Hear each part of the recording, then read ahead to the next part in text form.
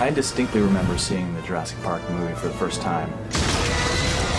You know, jaws dropped in the theater. It just blew my mind. I got to see dinosaurs, and this time they were real. We'd been doing tests for a few years in CG and trying to sort of see what could come next. And it was a big step between doing a chrome figure to doing a skinned animal. And that was the leap we had to make.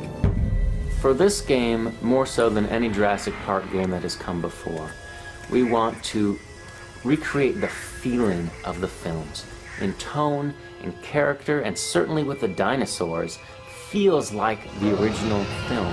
Players get to interact with these creatures that are so awesome and incredible on the big screen, and you want to dive into that world. Jesse! The T-Rex is like right on your heels snapping at you, and if you don't get out of the way, you are going to get chomped. If you're not on your toes and the dinosaurs get the better of you, things can end quite poorly. We reached out to paleontologist Kevin Padian to essentially lecture the Jurassic Park team about some of the modern thinking on dinosaurs, what some of the new science tells us. So we didn't want to make up things that just really didn't fit the science at all. We took all this information and we still felt that it was important to keep true to the movie. In general, we like to approach our dinosaurs as animals. They are very scary, but they're not monsters. They follow their nature. One of the things about animals is to keep in mind always is you never know what it's really going to do 2 seconds from now. It's not a dinosaur shooting game. We felt strongly that it really needed to be about a tooth and nail fight for survival, with escape being your goal. You couldn't really do a Jurassic Park game without Tyrannosaurus Rex. You have to know the rules that the film set up, which is, you know, if you don't move, the T-Rex can't see you. Of course we're going to see velociraptors. Those are the smart guys. They're the ones that are always thinking about how they're going to get you next.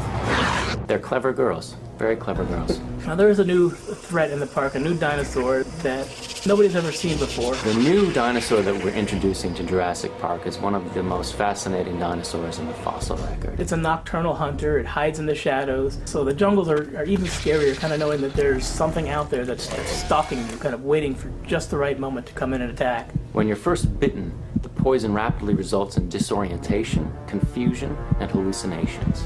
This paralytic venom doesn't outright kill you, it leaves you alive.